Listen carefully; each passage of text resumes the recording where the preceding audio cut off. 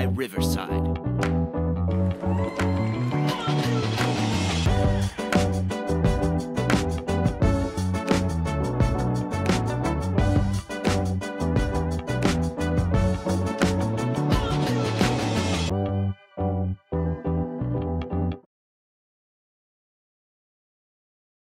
Welcome to Dance Talk with Joanne Carey, where the dance world connects, the conversations inspire, and where we are keeping them real. I'm your host, Joanne Carey, and today I'm joined with Alicia Graf Mack. Alicia is the Dean and Director of the Dance Division at Juilliard. She was also recently recognized and honored by the Dance Magazine Awards. She's a dancer, a choreographer, a teacher, a mentor, a mother, and did I say podcast host? Welcome, Alicia, to Dance Talk. Thank you so much. I'm so happy to be here. Yes. You know, I'm really delighted to be able to share with my listeners and dance listeners worldwide about you, about your career, about what you're doing at Juilliard, the recent award you just received. And just really telling everybody about who you are. So can you just give everybody a little bit of a background about who you are and how you got started in dance? Sure. Well, I'm originally from Columbia, Maryland, and I grew up immersed in all things dance. I think I came out of the womb dancing. My mom recognized that I had a knack for movement. I loved to make up dances at home. She would have me perform in the living room for family and friends. And by the time I was 2.5, I was already in a creative movement sort of class. And it just stuck. It was something that was so natural for me.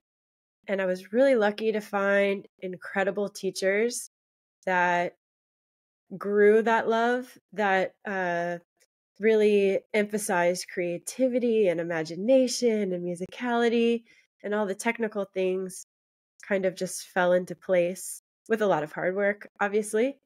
By the time I was 9, I identified that I wanted to be a classical ballerina. And by the time I was 11, I found, or maybe she found me, I'm not really sure, a woman named Donna Pidell, who originally was teaching at Kinetics Dance Theater, where I was training. And then she started her own school called Ballet Royale Academy in Maryland, Columbia, Maryland. And so I went and trained with her. She asked me, "Do you want to be a professional dancer?" And of course, at 11, you don't know what that really entails. And I said, "There's nothing more that I want to do than pursue this for my life." And she said, "Do you know how much sacrifice it's going to take and hard work it takes?" And of course, you don't know at 11, but you just say, "Yes, I'm ready." Yep. And we trained together with the idea of becoming a professional dancer out of high school. So I participated in various summer programs at School of American Ballet and American Ballet Theater. And I did a couple international competitions. And when I was 17, in my senior year, I was invited to take company class at Dance State of Harlem. And Arthur Mitchell was there. He was teaching the class. And that started my journey. He at first offered me a apprentice contract in my senior year.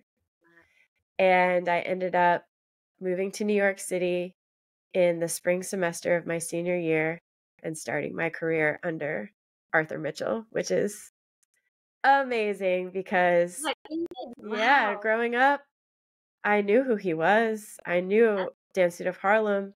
I had posters of Virginia Johnson, Sylvie Guillaume, and Cynthia Gregory in my room. Those were the people who I aspired to be like. Give me And so- goosebumps. Yeah. Wow.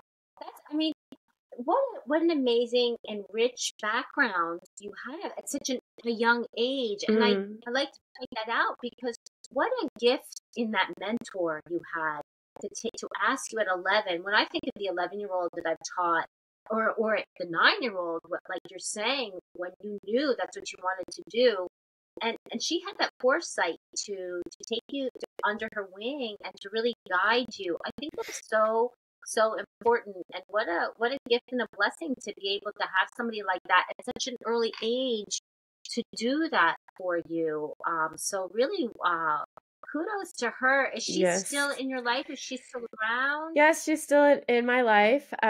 She no longer has a dance studio. She's doing other amazing things for the world. But we're still very much connected. She still lives in Maryland. And, you know, there are so many things that she did for me and for a lot of other dancers who, it was a small school, but we ended up, many of us, working in the field, which is amazing coming from a small school. How many people ended up making dance their profession? But she also not only introduced us to a professional, high quality education in dance, but also a very diverse education in dance. So I concentrated in classical ballet, but we also took jazz, and there was no hip hop at the time. I'm aging myself, but we took jazz and we took, character and all different types of modern dance. And we would drive up to New York on the weekends, and I would take ballet class, but also take jazz with Frank Hatchett and do street jazz dancing. And like, I just had a love for dance in general. And I think that the way that I was trained is so unique now looking back, and it prepared me for all the other facets of my dance career as well. Yeah, I agree with you. So many things that you're saying parallel with my own journey, and there wasn't any hip hop for me either back then. We were actually doing the dances, at parties on the street. That's what we were doing. I know. So it's kind of neat to see that trajectory as well. How it's so mainstream now. But let's go now to you're at Dance Theater of Harlem, and what was that experience like for you? Wow. Yeah. That was the most transformative time in my life. I stepped into Dance Theater of Harlem having never really been part of a Black dance community at all. And that was a change and a shift. When I stepped into that room, it was like I walked into Ballet Wakanda. Like, I don't know if you're familiar with the movie Black Panther, but it's this whole, world of Black beauty and excellence. And stepping into that studio, I realized I have never been in a space like this in my whole life. And it brought such a sense of purpose and pride and legacy. Virginia Johnson was still dancing at the time. She was a principal. And I learned from her. I learned from Donald Williams. I learned from Indolin Taylor and Ty Jimenez and all of these principal dancers that I looked up to. And then, of course, I trained under Arthur Mitchell. And he was very much a teacher and a coach as much as he was an artistic director. So my first 3 years of my dance career was really a training ground.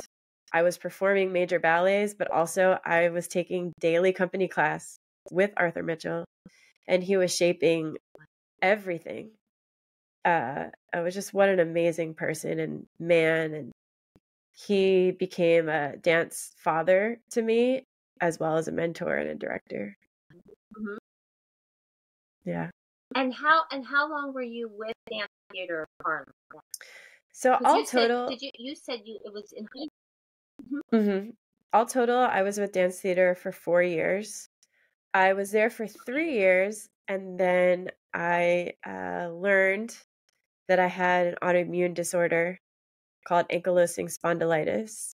And so that led to some injuries and illness. And so I thought I was retiring from dance. It was a really tough reality to be hitting my stride, to have had this dream for such a long time. And then by the time I was in my late 20s, it all came crashing down and I had to stop. And I had 3 knee surgeries.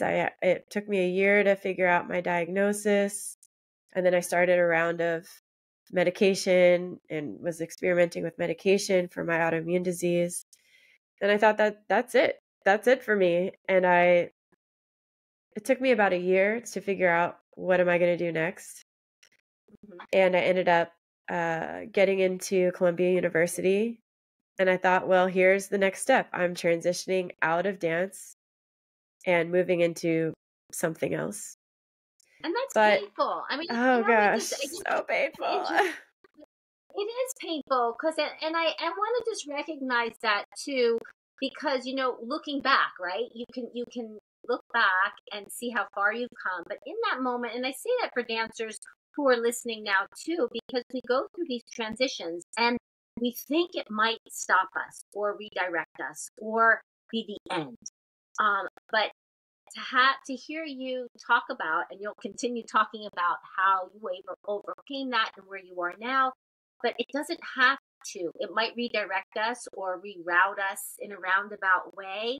But if you keep going, you'll find that next, whatever that next is, I think. And it still can be in dance, and it may be performing. It could be in teaching. It could be so many avenues. So Absolutely. I just want to point that out and just, congratulate you for just plowing through it. So continue. Yeah, it's true. When everything was happening, I could not see the light at the end of the tunnel. I could not see a path forward. I could not see any of that. All I could see was just do something and don't sit here and wallow in your depression. And so I was grateful to get into school and to be able to focus my mind on another way of growing. I ended up studying history at Columbia. I really didn't know. It's a liberal arts school. I really didn't know what I should study, but I enjoyed reading and I knew I was a decent writer. So I figured I wouldn't fail. I wouldn't flunk out. And while at school, I met a few people who were part of a praise dance ministry. It was like a social club on campus. Many of the dancers did not have professional level training or experience, but they wanted to express their thanks, their love for God through movement. And they became my best friends, my social circle. And because I didn't really have to use my legs, a lot of the choreography was gestural and it used a lot of sign language. It was a way that I could re-engage with dance in the way that felt perfect for me because I've always been a very spiritual, religious person. And I've always felt I've always felt that my dancing was part of my larger calling and purpose. So, yeah, I started performing with this praise dance ministry. We would go to local churches, we would perform on campus, we would do various things. And through that, in my senior year, I realized my body is feeling a little better. I'm feeling stronger. And I started taking more dance classes at Steps. I did take a couple dance classes within the dance division at Barnard. I took some choreography classes too, because I figured that's a way to be part of the dance community without having to be, full out with feeling with my own body. But in my senior year, I started to get stronger, and then I started to take more classes, and I found myself spending more time at Steps.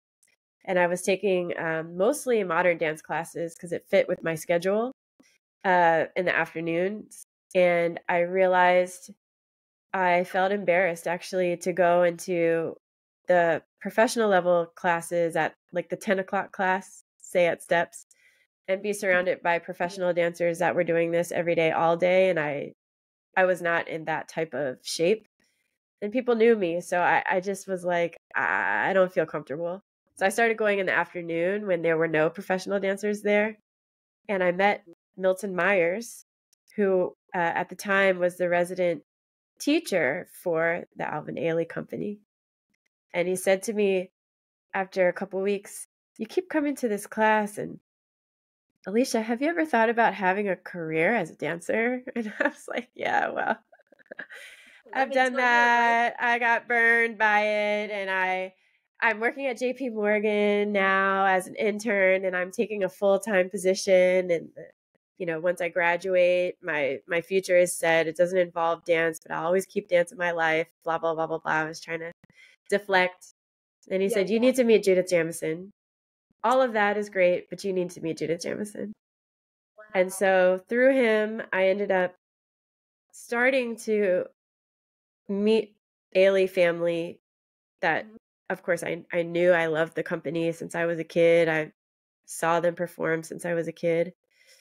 All that to say, there's so many parts of this puzzle, but basically when I graduated, I wanted to spend the summer dancing because I knew I was going to be taking a desk job for the rest of my life. I had already signed the contract. And Complexions needed someone to fill in for the summer.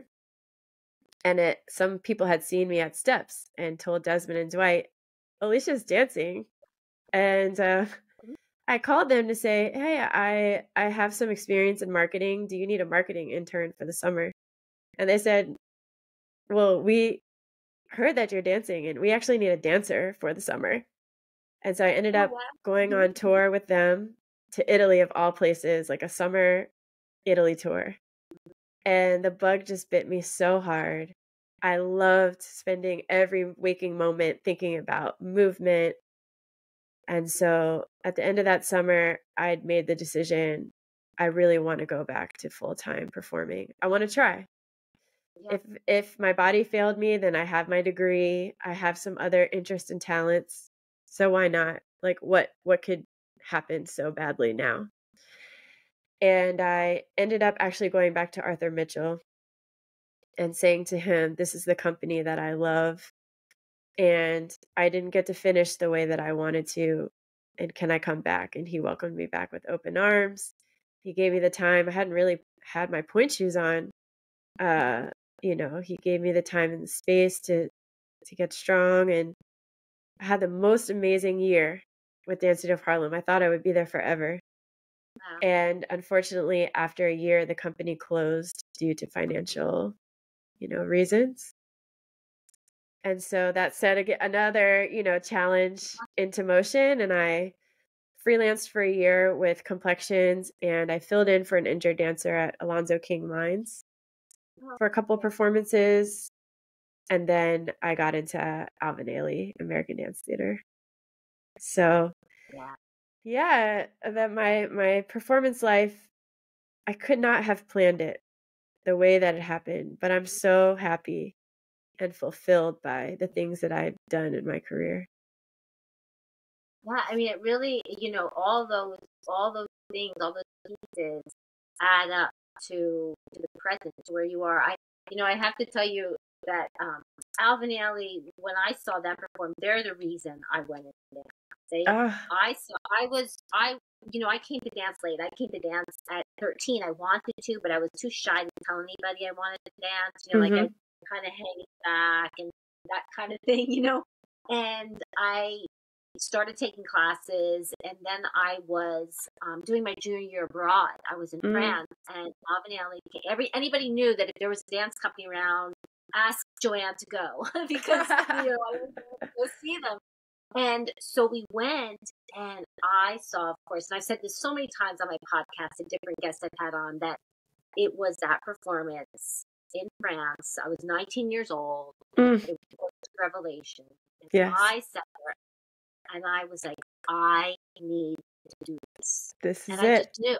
It just, right? And I couldn't deny it anymore, or hide it anymore, And so that changed my trajectory. So whenever I hear somebody who has spent part of their career with the company, I feel so, blessed to hear about it, because it's such that company as well is just so beautiful and has paved the way for so much in the dance world. And I used to, when I would be taking that, because I live in New Jersey, and I would go in and out of the city class and follow my dance teachers around wherever they were teaching. And it was before Ailey had their school. And I remember they were rehearsing up at the city center, I think it was. And I would sit, edge of the door watching, and I was watching Judith Jameson, and I would just be in awe, just in awe. Wow. Yeah, because I knew it was because of seeing them, I was there. So Mm. it's they shout out to them as well because I think they changed so many dancers' lives and Uh, careers. we Yeah, hear so many stories similar to yours, similar to mine, seeing the company, how it changes you. It yeah, changes your idea of the possibilities for your life. it really Um, does. yeah, thank you for sharing And that so then, story. so from Ailey, was it Juilliard next? So what happened after Ailey? No, okay, so right. So I joined Ailey in 2005, and unfortunately by 2008, my autoimmune disease flared up really badly, and I ended up having to stop and have another knee surgery and just try to calm down the flare. And at the time, I was dating Kirby Mack, who is now my husband, who I met in college, in undergraduate. He was living in St. Louis.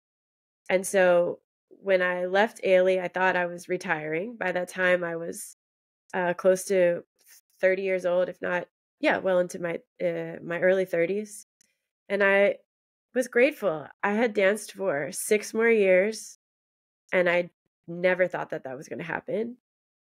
And I moved to St. Louis to earn my master's degree in nonprofit management from Washington University and to see about a boy, to see about Yeah, could we right, really right. work? We've been doing long distance dating while I was touring, and you know, let's see where this goes. And I started teaching really just to make money at a school called COCA, Center for the Creative Arts in St. Louis. And so in the evenings, I taught middle school and high school age students. I was a jazz teacher, but it was really like Horton to pop music. Because I wanted to flex my chops with what I had learned. I had also received a teaching certificate from the Ailey School for the Horton technique from Anna Marie Forsyth. And I was teaching ballet, and then I was helping to manage their pre-professional program for dancers who aspired to go into the field. And I was earning my degree and really learning about arts administration. And when I graduated with my degree, I had also been teaching some master classes at Webster University in St. Louis. And they offered me a full-time faculty position, and I couldn't turn it down. I had never thought of myself as a teacher, and then I fell in love with teaching.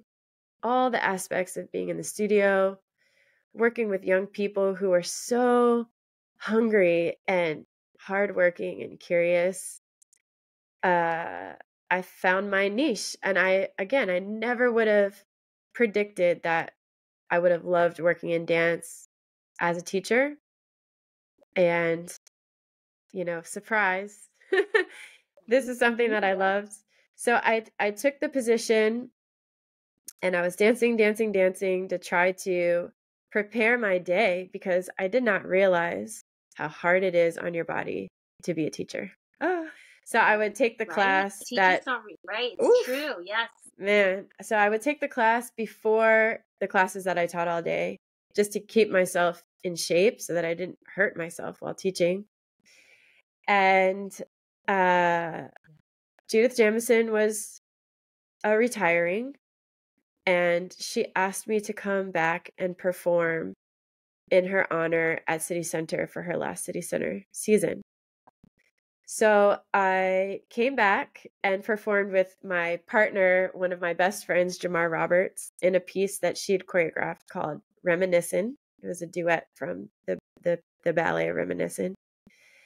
And yeah, when I was finished performing, I looked at my husband in tears, and he was like, "I know what you're about to say." And I was like, "I just don't think I'm done." I don't think I'm done. This felt so good. My body feels good. I'm still fairly young. I think I need to try again. And Robert Battle was just stepping into the director position. And he was like sitting in the audience with me as I was watching the other shows. And he was like, Alicia, you could think about coming back, like with me, because I can make that decision now. Oh, And yeah. oh, I couldn't be more honored. And so I was able to come back. And I went back to Ailey for 3 more years under Robert Battle, which was a dream. The rep that he brought, the things that I was able to do, it affirmed everything. And in 2014, I finally left the company and full-time performing after a back injury. And by that time, I was in my later 30s, and I was like, okay, I'm good. I'm good. I'm good. This is good. I'm done. And I moved back to St. Louis, and almost immediately, again, the sky opened up for me, and I got to return to Webster University. And I taught there for almost 4 years, working with the college students there in higher education. I love working with college age students. And we had 2 children in that time as well, Jordan and Layla. And then we moved for 6 months to Texas for my husband's work opportunity. And I thought, this is his time now. He's made a way for me to do all the things that I wanted to do. So now it's time for him to do the things that he wants to do with his career. And then the job opened up at Juilliard, and I interviewed thinking, this is just an exercise. This is not a job that I will land. But then I got it. And we ended up moving back, to the East Coast. So we live here in South Orange, New Jersey, actually. You mentioned that you live in New Jersey. We also live in New Jersey. And I'm in my 6th year at Juilliard. So actually, this is my 10th year working in higher education. Wow. I couldn't be more happy, more proud, more blessed. It's been an amazing journey so far. I mean, it really, I remember when you got appointed, you got the job at Juilliard. I remember what big news that was, because at the time I had a dance studio for 23 years in New Jersey. And, and as you're saying different dates, I'm thinking about what I was doing and where I was while you're doing different dates. And, I just want to go back to the teaching aspect of things too. I remember I never thought I would have a dance studio. Like I was too. I thought I'm never going to teach dance. Like I would never teach dance. Like why would I ever teach dance? Just thinking like it wasn't in my wheelhouse, Right. And then I had happened to get a job teaching. It was in the summer, and I too fell in love with it and what the kids brought to it. And these were little ones at the time. These were little ones. And I thought, wow, it opened up this whole world of possibility to me. What I saw that dance was doing in these, because I had never taught that young before. And I thought, wow. And I still never thought I would have a studio. I just thought, well, I kind of like this teaching thing on the side, Right. And one thing led to another. Yeah, one thing led to another. And still thinking I would never have a studio. And then there I found myself having a studio, and I loved it because I wanted kids to love dance and have it touch them as much as it did me, and I just wanted, and it was okay to me if they didn't go on. There were kids who wanted to go on, who wanted to have a career in dance, but I heard so many stories and still hear them to this day, how dance affects their lives. Can you talk about that? Because I think that's so crucial to what we do as dancers and artists. Yes, absolutely. Not every student that I trained has gone on to a career as a professional dancer, but that's not really the point. The point is to grow yourself, to learn yourself, to be able to see a path before you, whether that's in dance or not, And there are so many transferable skills that dancers gain. So, you know this, but we know how to work well under pressure. We know how to multitask. We are very disciplined.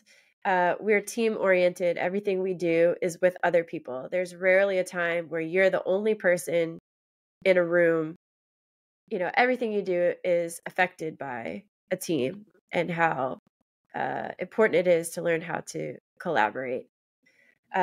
We know endurance. We know how to build stamina.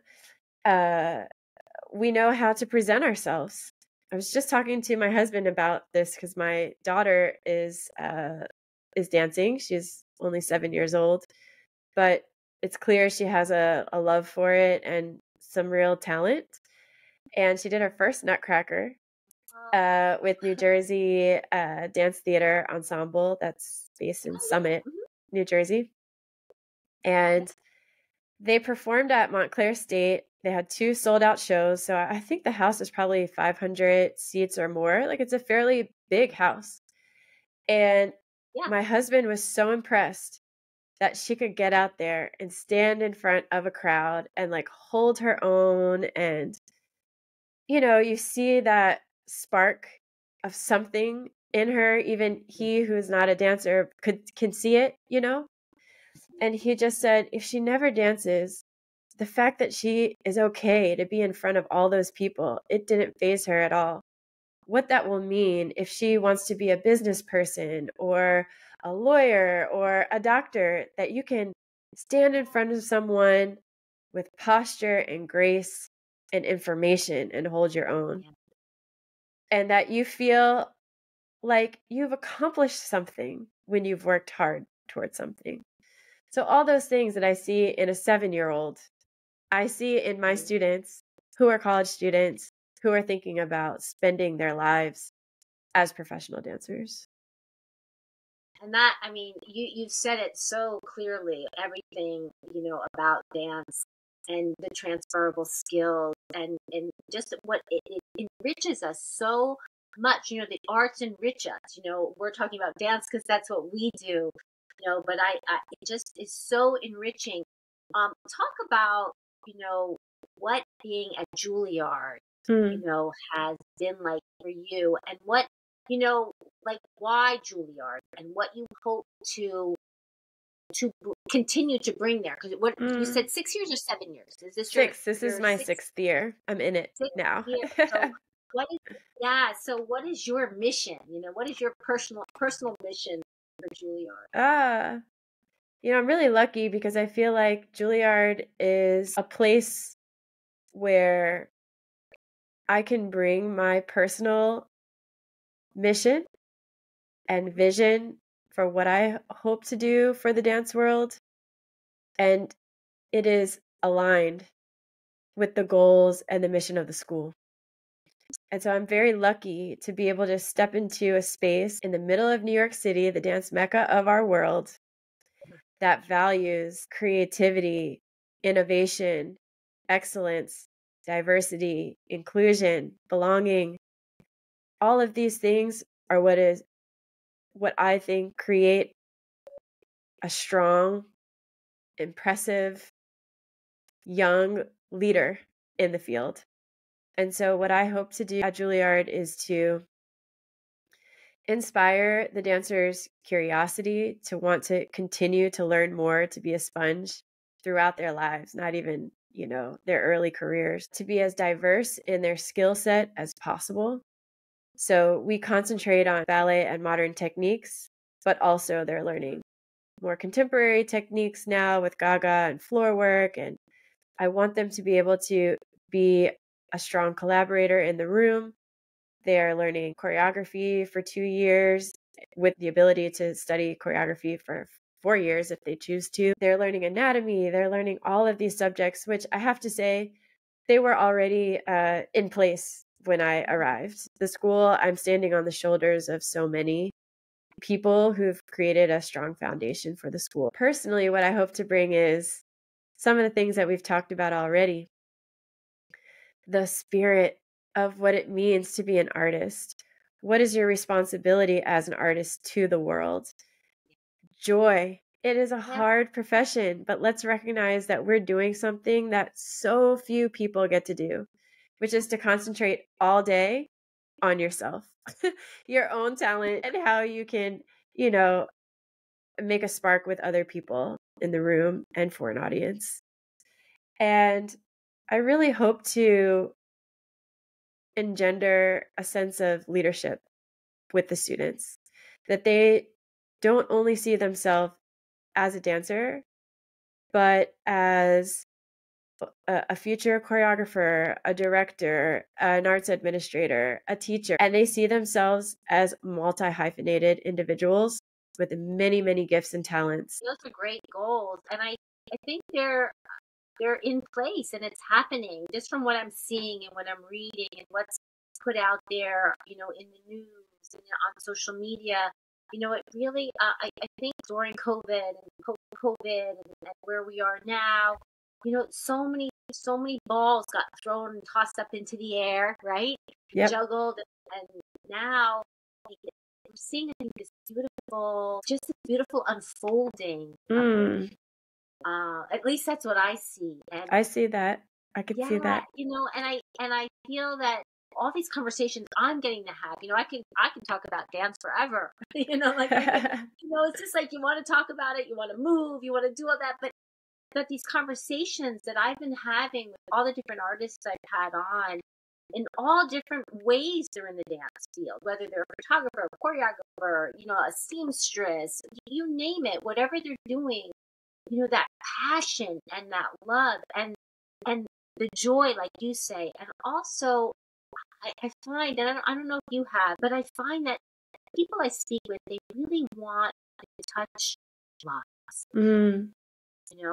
and whether it's a small way, big way, and maybe that's what you're talking about when you're talking about that collaboration and yes, all that. It's really, and that spark, the way you say it is it's really enticing. I want to hear more. I want to hear more because I like you say, I think I find artists are so generous because they pour out from the depths of themselves.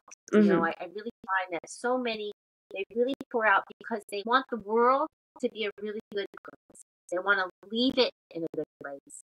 They want to affect change in a positive way. And I think that's what artists do. Can you talk about that a little bit? Absolutely. At Juilliard, we talk a lot about this idea of the citizen artist, meaning that we are artists not for ourselves, but that the responsibility is to affect the world at large. What would our world be without movement and music and visual art and culture? And who we are as a people, we can talk about just American culture in general, is so guided by how we literally move through our world. And dance has so much to do with that. I think we don't always, dancers, give ourselves enough credit. When you watch a movie that you love or you go to a Broadway show, there's so much movement involved, even if it's not like a dance specific show. Yeah. There's so much choreography that I think we don't even give ourselves enough props about how dance lifts everything around us. But the responsibility, if we can see ourselves as responsible to something larger than ourselves, I agree. It helps to keep us moving through the world in a positive way. And that sends rings of positive change, throughout time and throughout generations. Because I'm still thinking about the first time I saw Ailey. You spoke about the first time you saw Ailey and, how that's inspired your entire journey. It's amazing. Yeah, no, it really is. Thank you. It's, and I say it and I talk about it because I do, like you're saying the responsibility of an artist. There is responsibility there, and I think it keeps us grounded too when we believe that we have a responsibility. It's something outside of ourselves, something Mm-hmm. bigger. Art is always bigger than we are. It starts, Right. that little spark starts somewhere, and then we're the vessel. I always say, like, we're the vessel of what's ever happening, and then it's finding, I think, your voice and the truth to who you are, Yeah. and being able also to journey on another path of someone's choreography, Mm-hmm. be able to empty yourself to serve that choreography, to serve that piece of artwork, but at the same time being true to who you are as an artist. I think that's Absolutely. artistry, right? Mm-hmm. That's That is artistry. It's fascinating. I could go on forever about that stuff. But let's talk about the Dance Magazine Award. So congratulations. So Oh you my just got the gosh. Dance Magazine Award for 2023, correct? Yes. And that happened, like, what was it, December 3rd or 5th? December 4th. December 4th. 4th. Yeah. Okay, Mm-hmm. December 4th. So let's talk about that. Tell the listeners what that award was for and what it was. I think they have a theme now, right? Yes. The theme was That's right. Yes. Mm-hmm. This year's theme for the Dance Magazine Awards was excellence in dance education. I received an email from the editor-in-chief of Dance Media stating, "Congratulations, you are a recipient of this award." And I was so floored because, I've read Dance Magazine. We all have. Right? We were of the age of receiving that magazine in the mail, or like finding it somewhere at your dance studio and just poring over the pictures and the articles, because that's all we had. We didn't have social media when we were younger. And I think for our world, the Dance Magazine Awards is essentially like the Hall of Fame of the dance world. And I looked back and I saw that somewhere in the mid 70s, I think it was 1975, but I could be wrong, that Alvin Ailey and Arthur Mitchell received the award in the same year. And I was like, wow, this is crazy. And there you are, right? Yeah. You Oh my gosh. But I think this for me was even more special because it recognized not only my time as a dancer, but now in this second phase of my life as an educator. And that has so much more, well, I wouldn't say more sphere of influence, but it's meaningful for me personally, because it's not really about, it's not about my work. It's actually about the success of my students. Because if they weren't seeing success, if they weren't able to kind of take on whatever they've learned and brought it into their careers, I wouldn't have anything to to lean on. And so I'm just grateful. I'm just grateful to have had the trajectory that I've had, and to have had the influence on young people. It's all a blessing. What a way to wrap up 2023, right? What a way to just like cap it. Right? Yeah. That's just amazing. Miss Jameson actually gave the award on my behalf. So I was sitting with her. She was to my right. My husband was to my left. It's just the moment. I was just trying to take it all in. That's amazing. And my family behind me, it was like, forget it. This is the moment. Moments like that, I'm always like, it's always so surreal because it's like a moment in history. Mm-hmm. It's an actual moment in history, in dance history, and then you're putting your footprint there. It's there. Your imprint. Wow. Yeah.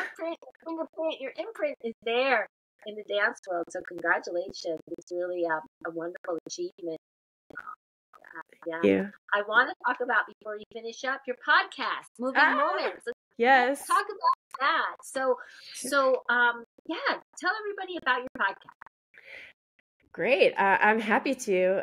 I started Moving Moments with my co-producer, Artful Narratives Media, really run by a woman named Jessica Handelman. I met Jessica because I was a guest on another podcast that she co-produces called Speaking Soundly. Speaking Soundly is all about leaders in the classical music and jazz music field. And the host is David Krause, who is at the Met, but also on faculty at Juilliard. And so he interviewed me as a musical artist, as we all are as dancers. And we had such a fantastic conversation that Artful Narratives Media said to me, you might consider having a podcast of your own. And I was like, you know what? I have conversations with some amazing, groundbreaking artists all the time because of my position at Juilliard. Being able to have coffee with Justin Peck, or my relationship with Miss Jamison, or, being across campus from Wendy Whalen, who I've had a wonderful working relationship with as a dancer, throughout my career. Working with Kyle Abraham, first as a dancer with Alvin Ailey when he came to choreograph, and then just having him as a colleague and a friend.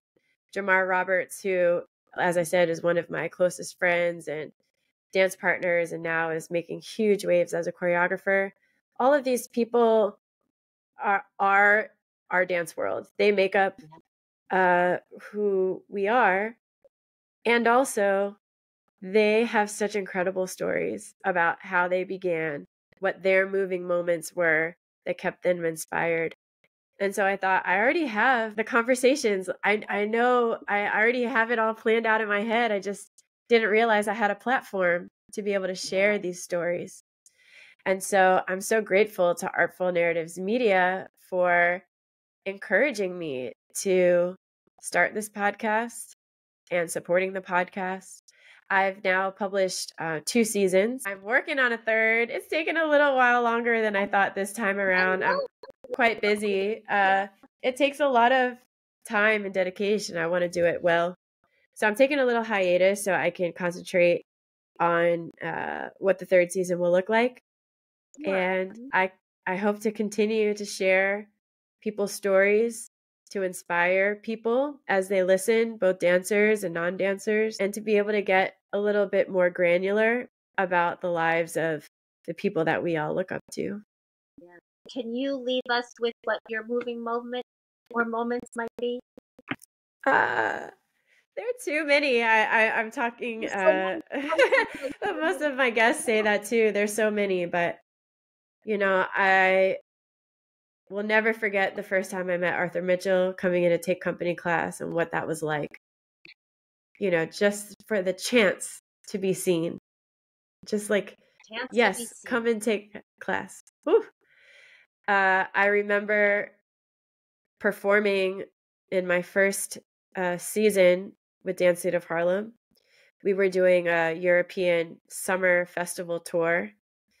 We were performing Serenade, and we were dancing outside in the Herodotus Atticus Theater in Greece. Oh my God. Like in the oldest, most famous theater in history. And I remember, you start with your right hand up, looking up, and there was the Parthenon lit and a full moon. And then this music and this movement. And I was like, you must remember this moment because this is everything that you worked for. Whew. Wow. And I've had moments like that with Ailey. The first time performing Revelations was like, wow. First time I did a Ron Brown piece, I remember I had an out-of-body experience and I thought, this is it. This is what you do this for. This is it. Seeing the dancers performing at Juilliard, I'm the first to stand up. I'm the first to give a standing ovation because I know what they've put into, the effort that they've put into a performance and what they hope to do and what inevitably they do as artists. There's so many moments. You have had and are having such a rich career. It's really wonderful. And I thank you so much for taking the time to come on Dance Talk, because it's I've been wanting to talk to you. I've followed your career along the way, so I was delighted that you were able to come on and we were able to talk about this. And so much. I really wish you so much good fortune, continued good fortune, Alicia. It's been wonderful to talk with you. Maybe I'll run into you as I'm running across, that campus over there, because I'm up there on occasion meeting people. But I really do thank you so much. Is there anything, we've said so much and you've offered so much. Is there anything that you'd like to leave the listeners with? No, just that this journey has been so interesting and fulfilling and challenging thus far. And I'm excited to see, how it continues to unfold. But I'm so grateful to have these types of conversations because we don't often have times to reflect, and being in conversation, and it does offer that time to pause and think about, like, wow, we've come so far. So thank you for this moment. I really appreciate it. And it's been beautiful speaking with you and hearing about your journey and your stories, and congratulations on such a successful podcast. Thank you so much. And thank you everybody for listening. This is Dance Talk with Joanne Carey. Follow us, like us, and share. Thank you, everybody. Thank you.